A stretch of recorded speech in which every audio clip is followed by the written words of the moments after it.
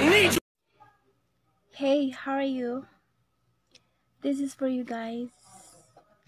If you come to the point of your life that they stop giving you the validation that you needed, it might be the God is trying to point you back to Himself for what you never should have depended on people for you to begin with.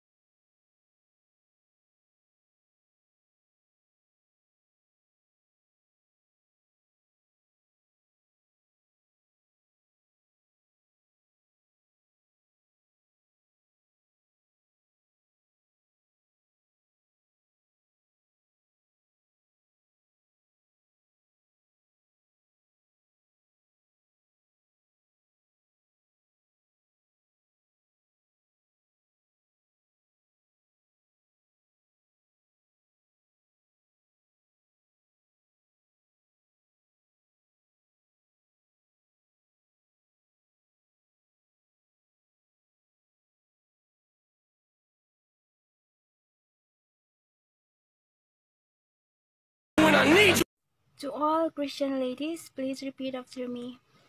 I am a child of God.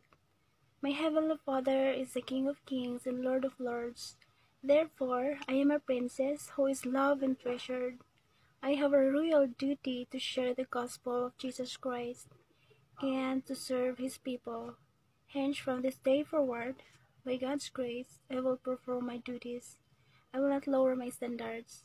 I will not intentionally breach holy protocols. Amen.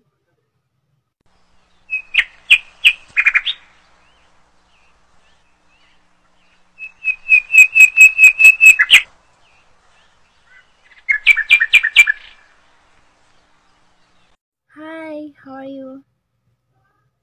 If you work hard, you make money, and you only do it for yourself, that's not life. You improve yourself inside and improve yourself outside. And sooner or later, you seek for people who need your help and you make their lives better. And you become stronger like that sponge which can absorb anything and can project positive vibes no matter what. That can inspire anyone. That you will be a good example. And that's a good life. That's a good purpose. Being strong to live to the fullest by creating goodness to all others for majority's goodness is a way of serving God. And by doing your best to what's good for the majority's goodness.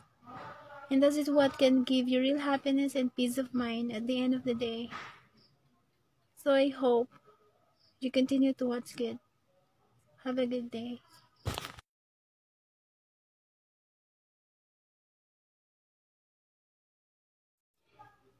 Hey, how are you? This is for you guys. If you come to the point of your life that they stop giving you the validation that you needed, it might be the God is trying to point you back to Himself for what you never should have depended on people for you to begin with.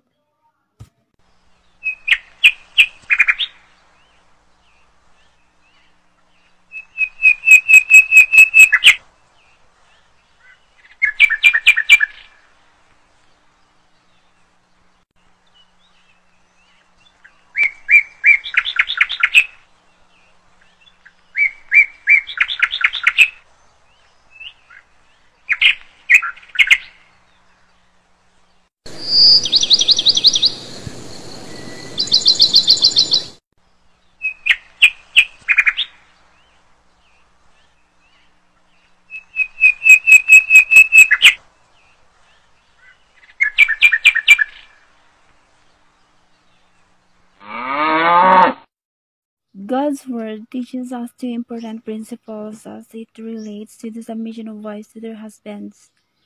God tells wives to submit to their husbands in everything. Ephesians 5 verse 24. But the apostle has been told to disobey. God said that we ought to obey God rather than men in Acts 5 verse 29. So when we take the whole counsel of God on the matter of submission, we see that wives are to obey their husbands in all things unless their husbands directly tells them to do something that would violate God's law. It really is that simple. Submission doesn't mean that the men in authority, whether in the church or in the home, are always right. They aren't. They are sometimes and often wrong. They sin as we do. Submission doesn't mean blind obedience. It doesn't mean that we sin in order to submit. It doesn't mean that you overlook sin in the authority. Deuteronomy 4 verse 2 in KJV.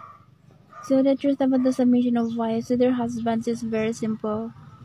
The wife is to submit to her husband in all areas of her life and everything he wishes her to do or not do, as long as he doesn't ask her to sin against God. Even if he asks her to sin against God, she should respectfully refuse his request.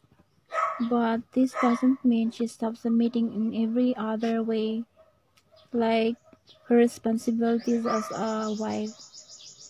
Even if her husband is living a sinful life, either as a Christian or a non-Christian, she must submit to him, because she is not responsible for his sin. She is only responsible for what she promised to God.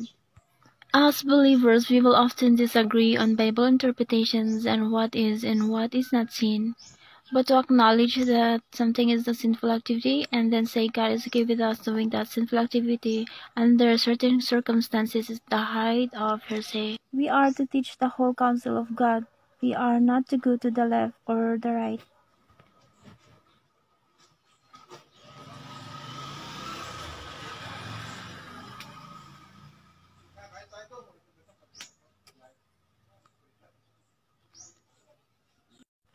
This is for the guys out there. I think there is no decent woman who wants to be in submission to a man who is not in submission to goodness and to God. So this question is for you guys. Because how can you expect to lead a wife and a family one day or in the future if you cannot even lead yourself? That you cannot even control yourself. That you cannot even control or discipline yourself from temptations nowadays. Now is the time to lead or to follow what is good. To train yourself to follow what is good. Because remember, a real leader is a real follower of goodness. A real follower of God. So train yourself so that you will be a model to your future family. Dear universe, if ever I never get successful in the future because I have a lot of fears,